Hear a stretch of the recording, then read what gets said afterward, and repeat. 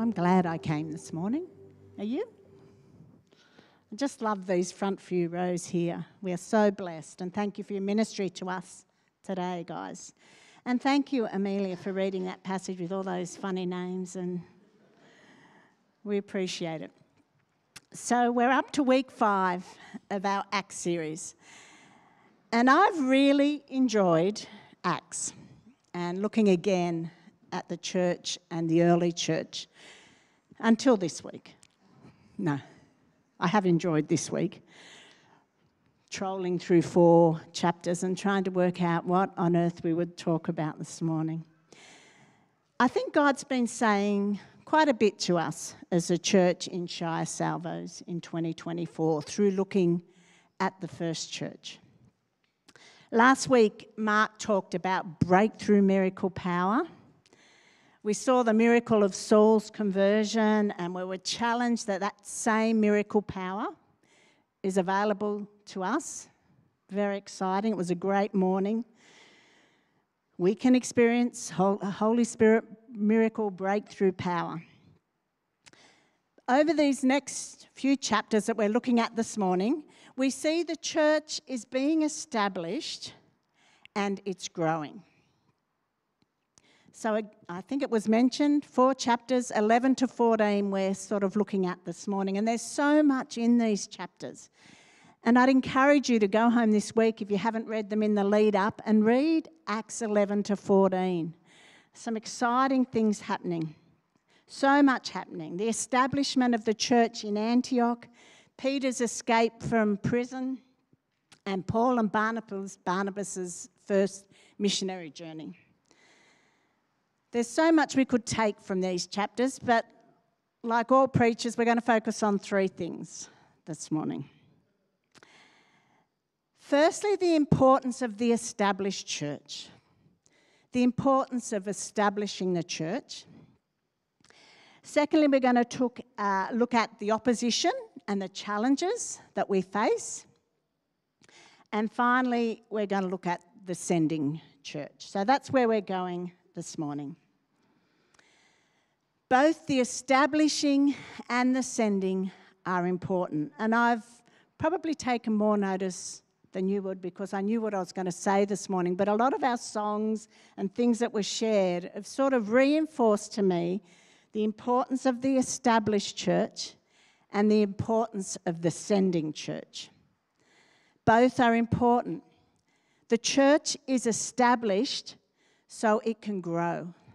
The church is established so that we can send people out into the world to be a light in this dark world.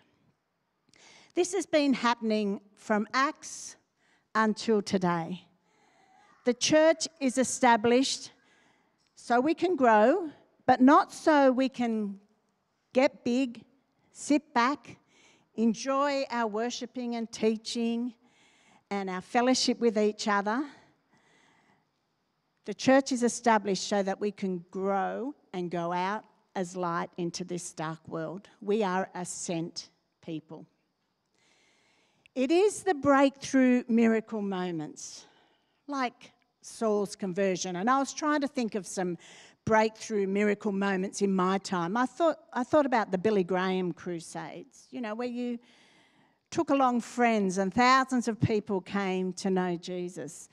I thought of the Toronto blessing and other times of revival where, there were some amazing breakthrough miracle moments. But it's also the millions of other smaller miracle moments, I'm calling them. I don't know if you'd call them that. But the stuff that happens in the everyday, when you and I, as God's people, go out into the world and just share Jesus with people. And I thought of so many stories, but I could be up here today telling you lots of stories. We'll leave that for now. So firstly, we're going to look at the church established. And this was read by Amelia, 11:19 to 26. So previously in the lead up to these chapters, Stephen is killed for his faith. And the amazing thing is, it doesn't stop the church from growing. In fact, it does the opposite. I love this. I love, the king would have thought, we're going to kill Stephen, and that's going to silence these people. But it did the opposite. So the people scattered. The early believers, they scattered into other communities. And where they went, they took the message of Jesus. And so what the king thought to squash, God used and spread the message further. I loved church history when I did my study. I was one of those weird people. It was my favourite subject. I think I came first in church history every time. A weirdo. But when you look at the history of the church, this happens. When the church was under the greatest persecution, they experienced their greatest growth. And I was thinking how, people think they can squash the Word of God, but the Word of God is so powerful. It can't be squashed. It's interesting that the king thought by killing Stephen, he was silencing the message of Jesus. But the message of Jesus cannot be silenced. The believers scattered, and where they went, they took the message of Jesus. I love that. Mostly the Bible tells us they would go to new cities and they'd head straight to the Jewish community and they'd share about Jesus and the resurrection with the Jewish community. But in this passage, something exciting happens, something different happens. These two brave followers, the Bible doesn't even give us their names, but these two brave followers from Cyprus and Cyrene, when they went to Antioch, they went to the Hellenistic community. They went and shared the message of Jesus with the Greek people, and many of them were saved. The church was growing. Another breakthrough miracle moment. And as we read this morning, the church in Jerusalem, I don't know how word spread then. They didn't have social media, or I don't know how it did, but it spread. And back in Jerusalem, they hear of what's happening in Antioch and they're amazed. And so Barnabas comes out to have a look. I think it was too good to be true, so we'll send Barnabas to have a look. And then he says, Paul has got to see this. So they go and they bring Paul, and the two of them stayed in Antioch for 12 months, establishing the church. So we have Jews and Greeks together in the church being discipled by Paul and Barnabas. It's a beautiful thing. The first ethnically diverse church being established. And it's here that I think we see the power of the established church. So these two amazing leaders stayed in Antioch for 12 months at such a crucial time in the development of the church. So this is very early on. And so for 12 months, they stayed in the one place. Now, I think the temptation could have been to keep going. Let's go broader. Let's keep taking this message further afield. But they knew that it was important for the new Christians to be built up and strengthened in their faith. The church needs to be wide and deep. We need to grow up. We need to mature. We need to be discipled, and we need to disciple others. So they saw the importance, Paul and Barnabas saw the importance of the established church, of the believers being discipled and growing. Both are important, the establishing and the sending. It's an interesting aside. You would have heard it when Amelia read it this morning, that this is where the term was first used of Christian in the church in Antioch. So when you and I say we are Christians, it goes back to these days in Antioch. So the story of Jesus has leapt from the Jewish community to the Greek community. So we've seen this leap of faith, the power of the established church. Great things are happening in Antioch. And meanwhile, back in Jerusalem, the challenges are being faced. They're facing incredible challenge. James has been killed for his faith, and Peter has been imprisoned. And we're going to continue to see, and I think next week, Acts, we're going to look again at some persecution and opposition to the church. We're going to keep seeing persecution and opposition to the church. In fact, throughout the church history, we've seen this. And it's hard for us to imagine this sitting here in our comfortable church, feeling quite safe. But even today in the world, there are many Christians being killed for their faith. There will be opposition. The message of Jesus has such power, and the kingdom of darkness will do all it can to stop the message of Jesus. Now, in Australia, we may not, at this point in our history, be put to death for our faith, but we will receive opposition. Now, we had a little example of this on Thursday night at Soul Food. And I say it's small when you read of people being martyred for their faith. But someone from another agency came along and was quite outspoken and anti about what's happening at Soul Food on a Thursday night. So we will experience opposition. The amazing thing that was mentioned before was that King thought that by silencing Christians, by killing them, by putting Peter in jail and chaining him between two guards, that they were going to stop the message of Jesus going out. The king thinks he has the upper hand, but we know that God has the ultimate authority.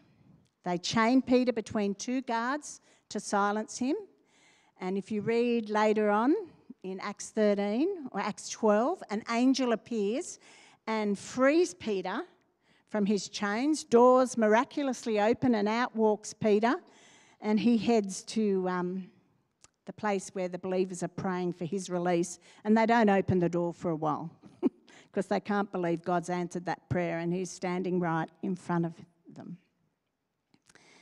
And the challenge in this story is you don't always get the miraculous rescue. When we read on about the life of Peter, we know that Peter gives his life ultimately for the gospel. We read that Stephen, and in this passage, James, and many others have given their lives for the gospel. And that's where we can have a bit of a conundrum. So the challenge is we don't always get the miraculous rescue. Not every single time will the prison doors open. But every time the plan is for God's power to be displayed.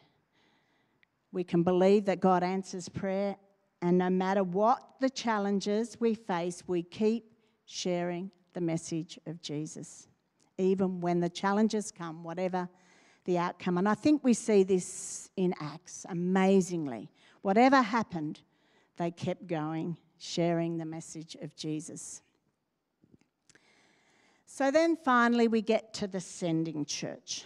So we go back to Antioch, where the new church has been established.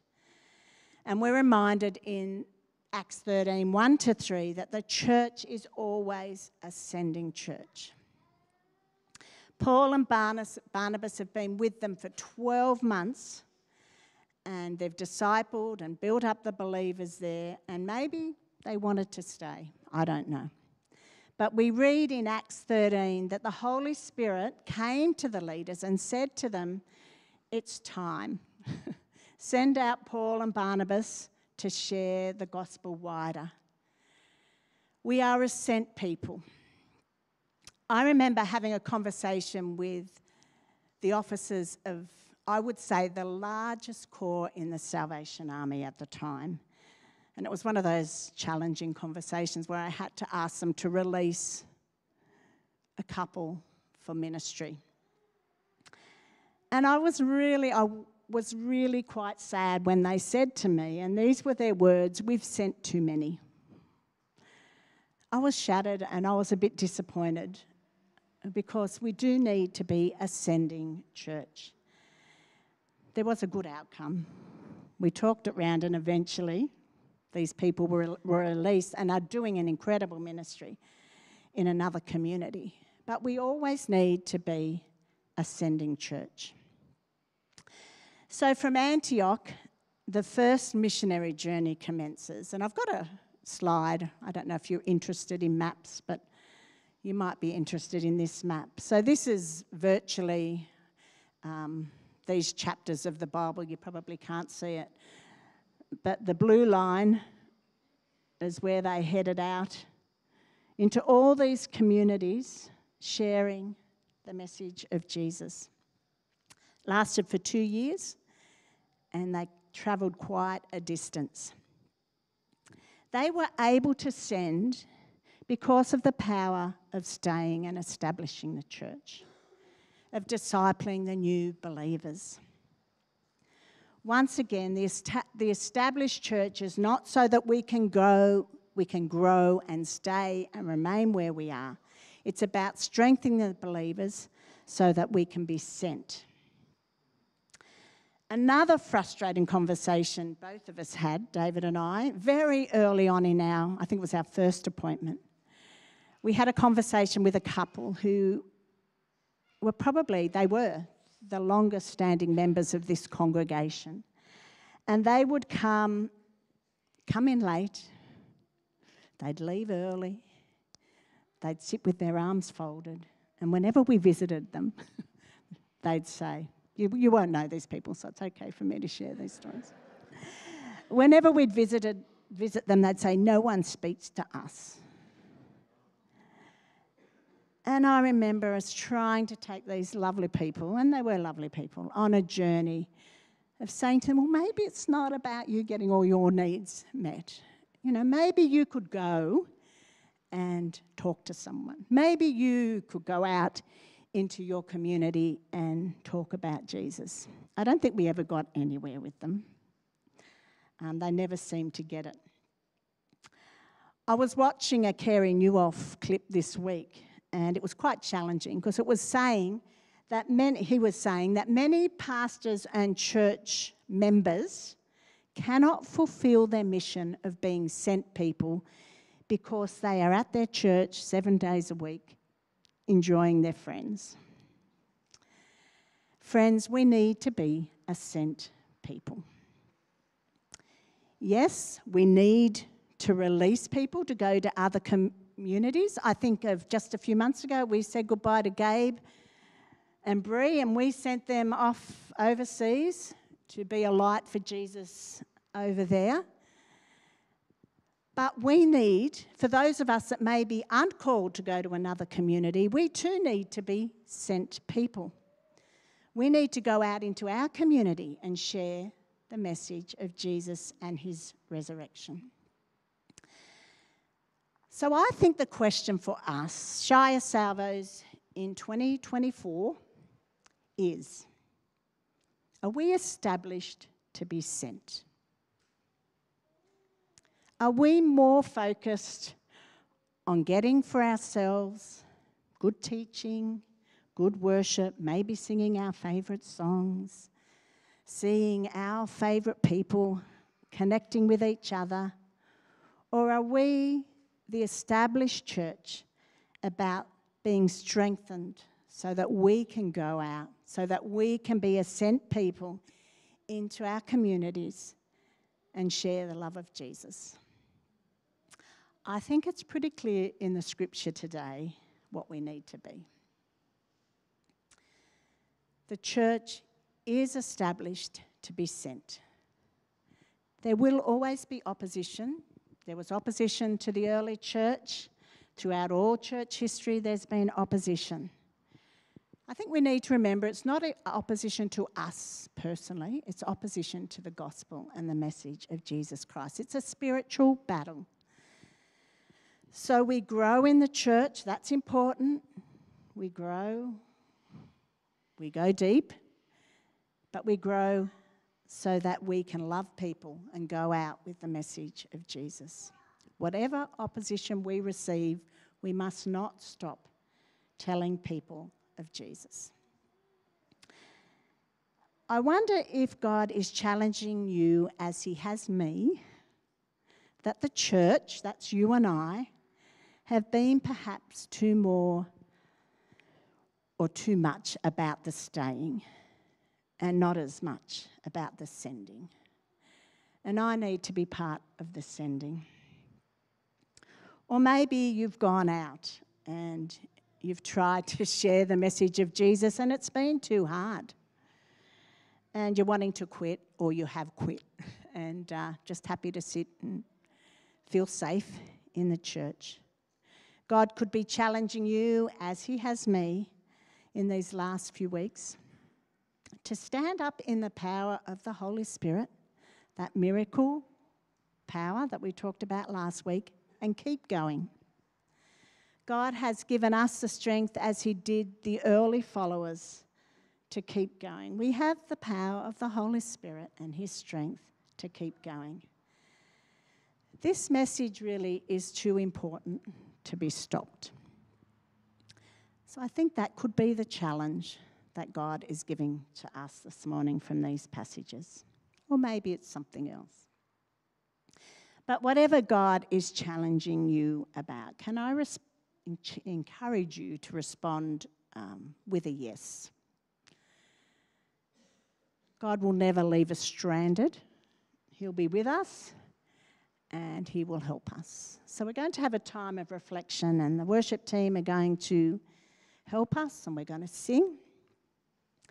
And if you'd like to respond to what God is saying to you, we would always open that opportunity by prayer here. If you'd like one of your leaders or a friend to pray with you, please go and speak to them, or just where you are. Let's respond to what God is saying. The church is established to be sent. And I just pray that God would help us to be responsive to what he's saying to us today.